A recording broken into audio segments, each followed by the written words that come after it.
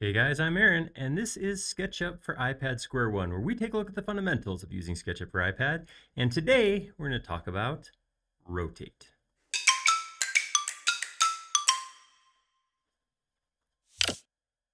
So, rotate lets you rotate things. Don't get this confused with orbit. Orbit is how you, as the modeler, move around something that's in SketchUp for iPad. Rotate lets you select geometry as part of your model and spin it around a point.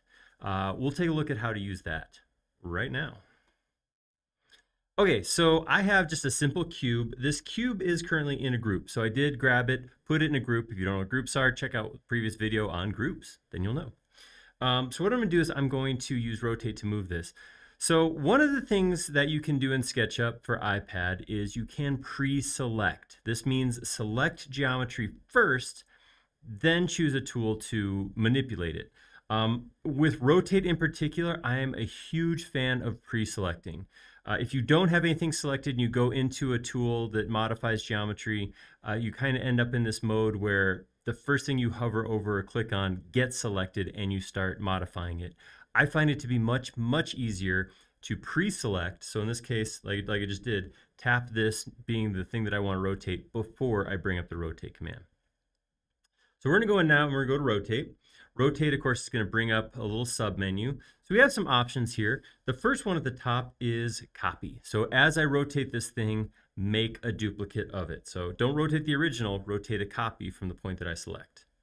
Then, of course, I have the red, green, blue axes. So I can actually lock to those. And then a parallel and perpendicular. So we're going to actually, I'm going to do this as I go through here. What will happen is as you hover over a specific face, SketchUp will automatically try to use that face as the axes that it wants to rotate along. That's not always great. Sometimes it's good, sometimes it's not what I want to do. So if you do want to lock your axes to rotate on a specific axis, I do recommend selecting that first. So I want to rotate this from the flat, so I'm going to turn on my blue axes lock up front. All right, so we're going to show a couple different ways to do this. I want to start with using the pencil in just draw mode. So what's going to happen here is I'm going to come touch a point. So I'm going to grab this corner and I'm going to pull off a line that I'm using basically as a handle to rotate along. So I'm just going to click right here and drag along. So as long as I'm holding this down, I can choose where I want it to be. I'm going to use the red axis and let go. Now I'm going to draw again from pretty much anywhere, and that's just going to spin that axis. So I can go to whatever angle I want. With any of these moves, as you do it, you can come in here and specify an exact degree. So I went 35. If I say I want to go 30, enter, you'll see it pops back just 5 degrees. Pretty simple. Very similarly, if I go into click, move, click, it's going to work very, very much the same. I'm going to go ahead and use the red axes here, and I'm going to say I want to go from here, but I have to long press to pick that point, long press to pick this point, and then as I rotate, long press again to actually rotate. This is good. Let's keep going. Let's say what happens if you don't have your pencil on you. You got to use your finger. I'm going to rotate this time on the green axis because that's fun. So it's very similar to what I did before. I'm going to click on that first point. I'm going to hard press over here to pick the axis or the line that I want to rotate from, and then I'm going to hard press and spin to rotate. And guess what? The mouse works very, very, very much the same. I'm going to bring my mouse in here, and let's go ahead and spin this guy.